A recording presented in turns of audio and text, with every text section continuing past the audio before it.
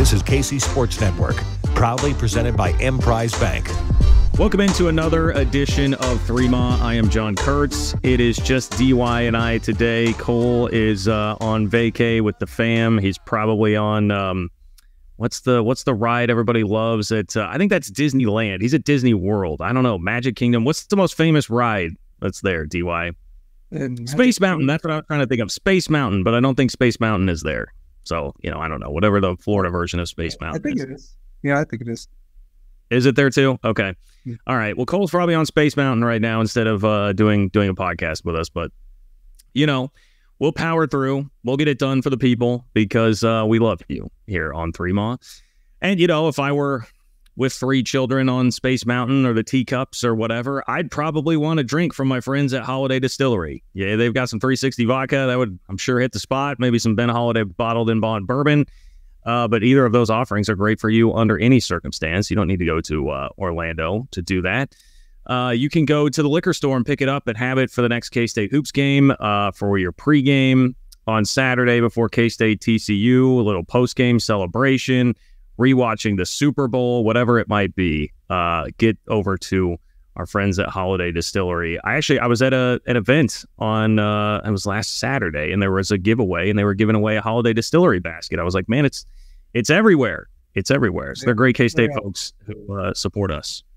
Pre-gaming the basketball game this upcoming Saturday, starting bright and early. That's an 11 a.m. game. Hey, K-State fans are used to doing that, DY. I mean, how many 11 a.m. kickoffs have been played over the last, 10 years or whatever? There's nothing unusual about that, I feel like, for K-State fans. That's a challenge, by the way, DY just issued to all of you listening to this. That's a challenge. Wake up and take a shot of some Ben Holiday bottled in bond bourbon. Hey, K-State hoops, man. There's no midweek game here. They've had a bit of a chance to rest. Maybe we can start with that. I mean, it's a new concept this year because of the way that the schedule breaks down, that you get the midweek break here. How advantageous can this be for this team? Did this feel like a particularly tired, beleaguered team to you after the BYU game? Like, how do you try and utilize this sort of an advantage this week?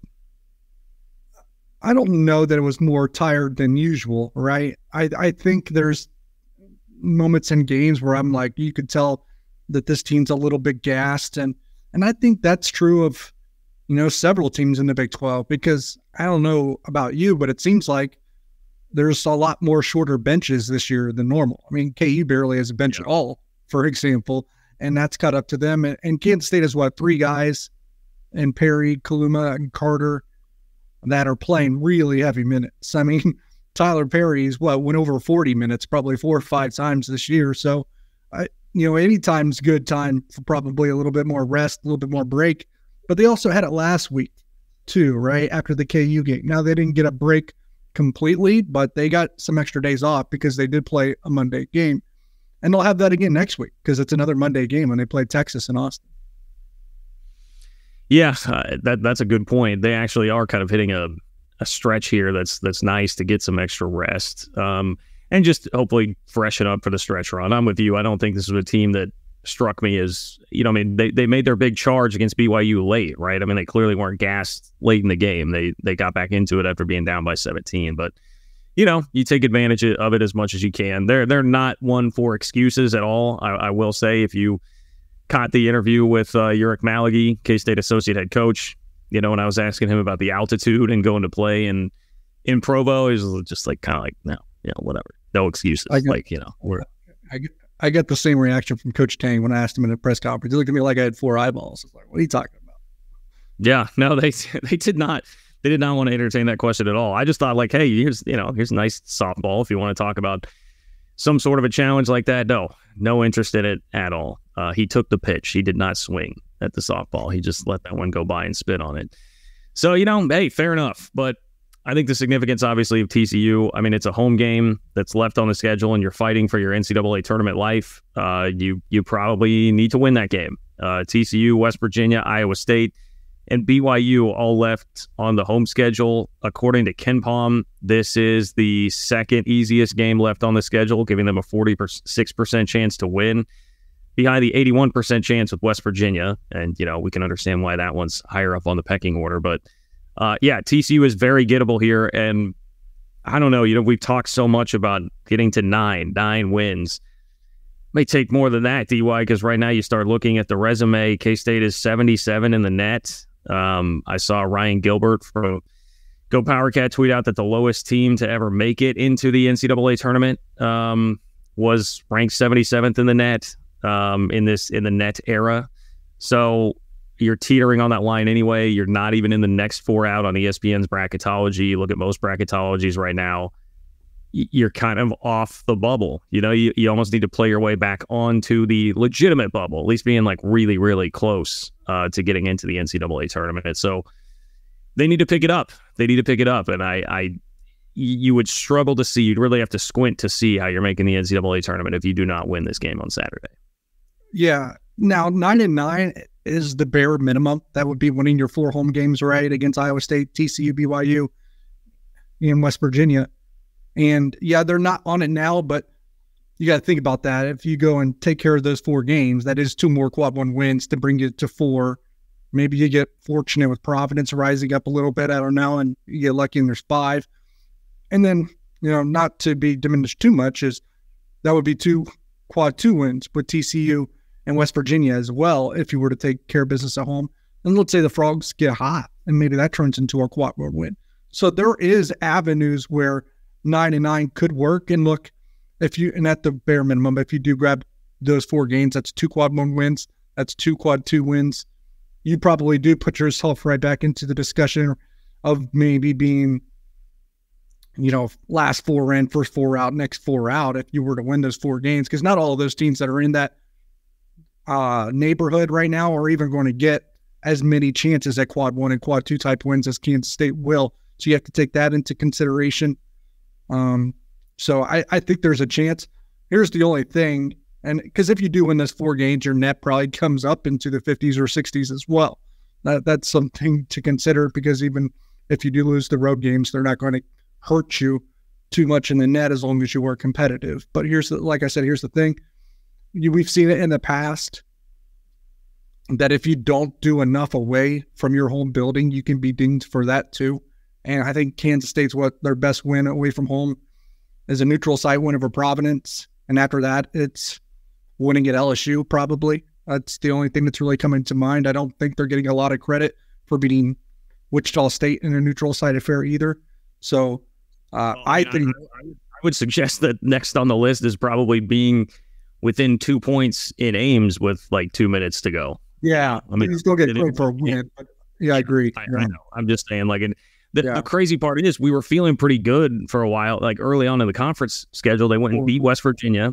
They had an 8-point lead at Texas Tech with like 3 minutes left. And then they go to Ames and it's a 2-point game with like 2 minutes left with, a whole army of spies looking in on the huddle. So, it felt pretty good at the time about what they were able to do on the road. And now obviously that's kind of fallen. But even then, you look at it like BYU, they came charging back. It's a 1-possession game in the last minute of it in what's been a tough place to play in Provo. But they got to get over the hump. Point taken. They have to get over the hump.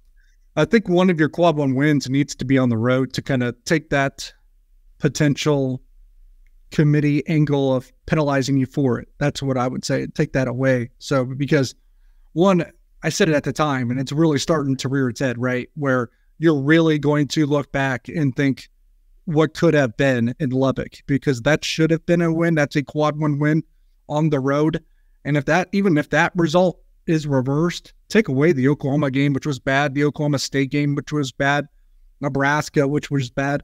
If they reverse the result of the Texas Tech game, they probably are on the bubble right now. And they probably are maybe, with good basketball at home, trending towards an NCAA tournament berth. That Texas Tech loss in Lubbock, that one's really twisting the knife on them right now. It is. Yeah, I think they would absolutely be they'd be on the graphic, right? If we're talking about the bracketology graphic where they do first 4 out, next 4 out, last 4 in, next 4 in, they'd be somewhere there on the graphic. I don't know if it would 100% put them in, but yeah, I'd have you sitting here like, okay, take care of business at home, you'll be okay. Instead, now it may take a little bit more than that. And if you're talking about getting a road win, I mean, look, I know Kansas just lost. They just got basically 30-balled by Texas Tech earlier this week, but I'm certainly going to abstain that game, I think, from the conversation here. No disrespect to this K-State team at all, but that's just kind of the deal. And we saw what happened to Houston, of all teams, in Lawrence. So you've got at Texas and you've got at Cincy. I mean, how realistic is winning at Texas and or Cincy? Well, I think those two teams are teams that have probably been the most vulnerable at home. So maybe aside from Oklahoma State as well, but those three come to mind in terms of the teams that have been vulnerable at home. You don't even put Kansas State in that mix. They've only lost once at home. It's because they came out flat against Oklahoma. They defeated KU at home, Baylor at home. But Cincinnati and Texas, I mean, they've lost to Iowa State, I think Houston. Those are two. If you're going to pick two teams that you must have a road win against, man, besides Oklahoma State, it'd be hard-pressed not to pick Texas or Cincinnati. And Oklahoma State doesn't even give you a quad one, so you probably wouldn't pick that. Or West Virginia, because it wouldn't give you a quad one win opportunity. So of the ones that give you a quad one win opportunity, you'd certainly pick Cincinnati, and you would certainly pick Texas, especially the Longhorns, because I think they've lost 4 times at home. They have won 2 in a row at home as well in Austin, and that game's Monday. So quick turnaround following the home game against TCU, where you do have one of those giant road opportunities when you play the Longhorns at the Moody Center, I think it's what it's called. So Kansas State won last year in Austin, and they'll have to do it again this year, or the pressure ratchets up for, the road contest in Cincinnati. So you have to squint pretty hard, but there is a path here. But personally, I do think you have to take care of one of these road games in addition to going unblemished at home. And you really look at the schedule, and because 3 of the next 4 are at home and the road game is at Texas, this could be the defining stretch of the season in terms of, are they going to make the NCAA tournament or not? Because it is conceivable. Now, aside from starting 4-1 in the Big 12, we haven't felt like this team is capable of doing this against Big 12 competition, but you're home against TCU, at Texas, home against BYU, home against West Virginia. And even after that, you're at Cincinnati. Those are probably your easiest games left on the schedule, and you get 5 of them right in a row before you go to KU and host Iowa State. So that last week of conference schedule is not easy. It's pretty brutal because as much as it, probably pains us to say, Kansas is probably not in the Big 12 championship discussion, at least not at this point, unless something bizarre happens. And obviously that can happen. KU always tends to find a way, but they seem like they're definitely on the outside looking in, especially with how putrid they have been on the road. It really seems like it's down to Iowa State, Baylor, and Houston. And even now, it'd be hard-pressed not to say Iowa State's playing the best out of those 3 teams, which is not something I anticipated saying before the season. That is a tough team. The reason why they're tied for first right now with Houston, because those 2 teams are undefeated at home, so they're taking care of business where they need to take care of business, and they have more road wins in the league than anybody else. Well, they also cheat. So that's fair. I mean, Houston. Hey, let's not disrespect Houston. Well, not disrespecting. No, Iowa State cheats is what I'm saying. Yeah. Not Houston. Anyway, no, I mean, fair point. Kansas. I saw a tweet the other day. I wish I could remember the exact specifics of it, but it was Kansas's home record or road record. Maybe not every year the Bill Self era, but at least the last 10. And you can see that 2020 season, I believe, were 9-0 on the road. That team was really good. That didn't get a chance to play in the tournament because of COVID. But for the last, it started in 18 or 19. They've been very ordinary on the road. They know Kansas is no longer this automatic. It must have been 18, 19 when that started, because that was the year K-State and Tech both tied for the league title and Kansas didn't win it. Since then, they've been pretty ordinary, hovering around 500 on the road, which is what that's allowed other teams to get more into the Big 12 race. And Kansas is not an invincible thing on the road. We've seen it with K-State. It's close to 500 over the last, wherever you want to timestamp it. The Frank Martin era, since then, I think it's 7-10 in Bramlage. It's much closer than you might think. So they're gettable. But what we don't typically see is them losing by 29 on the road. And I know Kevin McCullough was not playing in that game, but I was going to ask that, frame it up this way. Does that make you feel in a way less confident. Like, I know that you almost won in Lubbock, but the juice recently has been, hey, they found a way to beat Kansas, and it was another one kind of like the Baylor game where you had to, I mean, is it some voodoo magic almost to figure out a way to win it in overtime? Does that make you a little bit less optimistic looking at what Kansas is now, in particular on the road, if they have that kind of an effort in them to go lose by 29 at Texas Tech, who's solid, but not outstanding?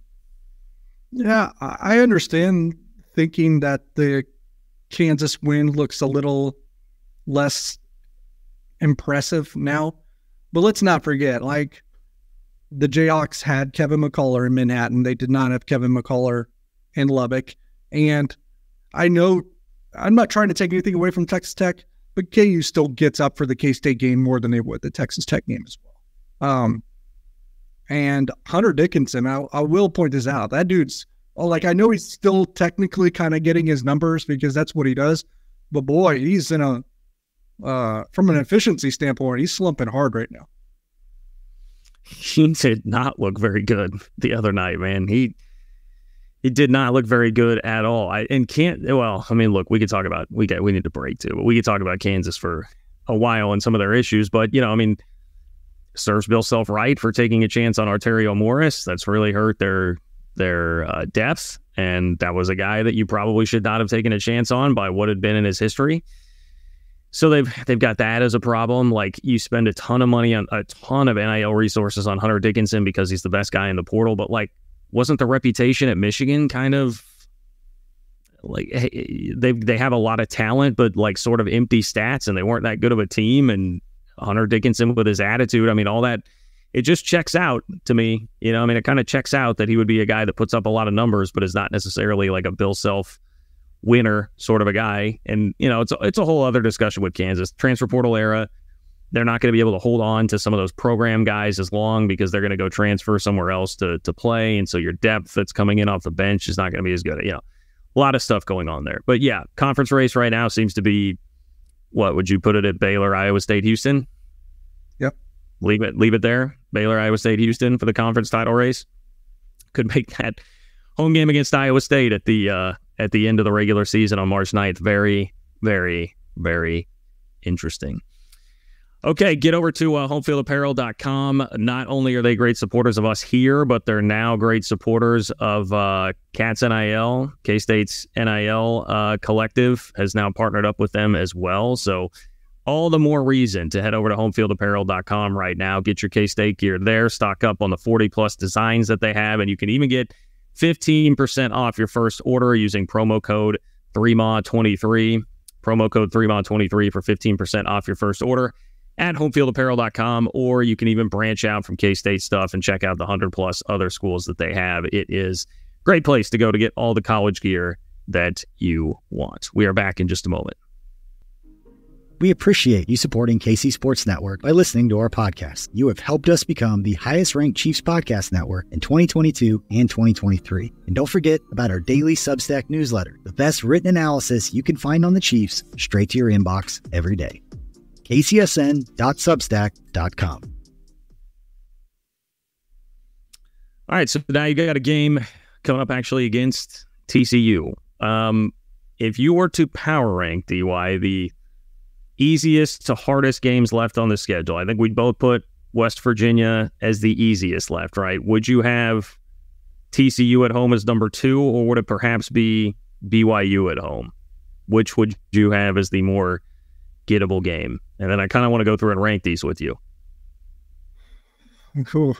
Yeah, it's one of those. Maybe you probably don't want to pick a road game, but maybe at Cincinnati kind of gets into the mix. I don't know. I think BYU is better than TCU. I really do. But I'm not so sure that I wouldn't rather play BYU if I was Kansas State. I did. Just the way that TCU runs, because they are a team that are just predicated on the fast break almost exclusively. I just don't know how K-State will fare against that. It remains to be seen. We don't really have because they're only playing the Frogs once this year, we don't really have a gauge of what that looks like. So is that a better matchup? Is that a worse matchup for K-State? You really haven't played a team like that yet this year. Yeah, my argument for maybe the BYU game is a little bit easier was going to be that they're really, they take a lot of threes. They're pretty reliant on threes, and they haven't been a great shooting team, which has led to some of their struggles. And you would typically think of them being worse on the road, and K-State defending pretty well at home. So if you can get a game that's a total clunker from 3-point range for BYU, then maybe that makes it a little bit easier. Now, at the same time, they went, were they 2 of 13 in the first half in the game in Provo, and they still had a 9-point lead at halftime and obviously beat K-State. So maybe that's not entirely true. I'd almost just push, like 2A, 2B on the TCU and BYU games there probably. Yeah. That BYU game is weird, right? Because they went 2 of 13 from 3 in the first half, led by 9, then shot it a lot better from 3 in the second half, and that's when Kansas State made their charge. So it was kind of a bizarre way that unfolded. Sight unseen, really, for me on Cincinnati. I have barely watched them at all this year. Texas has been legitimate. They've lost so many home games, but I don't know. It's hard for me to put Texas as an easier game than Cincinnati. I guess I would go Cincy, then that'd be 4, and Texas at 5, and then Iowa State at home at Kansas. I think that's probably the order here. We're going to finish this thing out. Yeah, I like that. So West Virginia at home, then maybe a push between TCU and BYU. I agree. And then you have to go to those 2 road games. Do you still think Iowa State at home's tougher than those 2 road games at Texas and Cincinnati? I guess that's a good question. I hadn't entertained that thought. I was like, just formality because of the way Iowa State's playing right now. That should, assuming that K-State at least has a sure chance at the NCAA tournament by that point, that should be a really fired up crowd based on not only the rivalry in general, but everything that happened earlier this year. So I guess how much better, or maybe not, is Iowa State than Kansas or Baylor, who they already beat at home? That's probably an important piece of this to dissect if we're going to do this. Yeah, they played each other once, and Baylor did win that game, but I do think Iowa State's the more complete team right now just because they're actually playing defense. Baylor's defense kind of comes and goes, maybe a little bit more firepower in offense. Iowa State's really efficient on the offensive end, though. Man, they're like top 10 efficiency offense and defense at this point. So, look, Baylor's probably got more potential to kind of run you off the floor, so to speak. But I think Iowa State's the better team.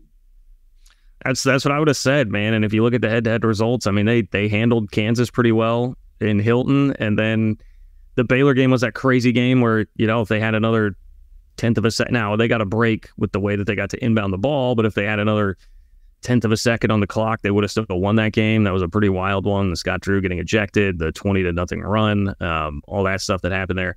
I think you'd have to probably give the nod to Iowa State as being a better team. Yeah, I'm still going to put Iowa State as a more difficult game than at Texas and at Cincy, I think, after some deliberation here. That's probably fair. And if you're Kansas State, and look, you want to win every game you can, right? But you would trade an Iowa State home win for 2 road wins there because those are quad ones. So you're getting 2 quad 1 wins instead of the 1. 2 for the price of 1. Yeah. What is Cincinnati? Where is Cincinnati? Like in the net? They're in the top 40. Top 30. So frustrating, man. It's funny.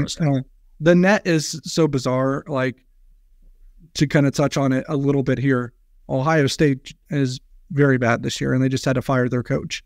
I think they were still better in the net than Kansas State.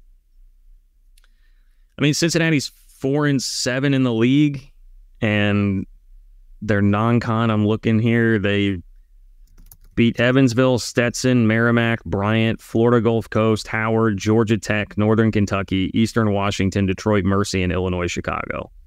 Anything jump out at you there? The best non-con win that they have is Georgia Tech and Eastern Washington, who are 122 and 139. They lost to Xavier. They lost to Dayton. But they, what they have? They have some blowout wins. They didn't go to overtime with some of the non-con bye games. That's the difference, I guess, right now. Yeah, and it's also like how you take care of those teams and how you lose, right? We're seeing it kind of unfold in the way that you can manipulate it, but the margin of victory here, because of efficiency being emphasized, hurts. Like Kansas State barely beating Chicago State hurts. Kansas State barely beating North Alabama hurts. Kansas State barely beating Oral Roberts hurts. Like those are the types of things hurt. And they didn't really run that many teams off the floor, and they got blasted a little bit too, right? You kind of got blasted by Nebraska. You got blasted by Oklahoma. You got blasted by Houston. I think you lost by double digits to both Miami and USC as well. Very true. Yeah, and if you look at, Cincinnati's in the first 4 out right now, according to Joe Lenardi. So, yeah. All right. Well, just go win that game then, I guess. Just go win that game. What do you think of TCU? What's the matchup like with the Horned Frogs? Yeah, that's the interesting part, and I haven't got all the metrics yet from Fan that he typically helps guide me a little bit in this discussion, or Cole rattles it off. I will say, they have kind of a balanced scoring a little bit, just like BYU in terms of, it looks like they, probably have 7-8 players that can score in double digits on any given night. A lot of guys that have played a lot of basketball. Yeah, some of these guys you will be familiar with because they've been at TCU for a while, like Chuck O'Bannon, Xavier Cork, Micah Peavy, Emmanuel Miller, who's their leading scorer by a significant margin, even Avery Anderson, who's been at TCU a couple years now, and before that was at Oklahoma State. So that's a lot of guys. They brought in Ernest Uday, and then 2 other guys they rely a lot on are Travian Tennyson and Jameer Nelson Jr., who's probably their best transfer pickup as well. And I think KC_Fan was telling us either yesterday or a couple of days ago that I think every single player of TCU's top 8 or top 9 in their rotation was at one time a transfer. Oh, yeah. I did see that the other day. Sign of the times for sure. I'm looking through their Ken Palm profile. The thing that definitely sticks out. They're better offensively than defensively, but still 51st in the country in defensive efficiency, and they were 16th in the country in steal percentage, and that's got to be a concern with how much K-State turns the ball over. Now, K-State has won a lot of games with 15 plus turnovers this year, but they are definitely one to cough up the ball, give up transition opportunities. TCU's possession length is also pretty short. They're 25th in the country in possession length. So they're getting up and down in transition. That's how they're going to want to do things against K-State. So you got to be careful.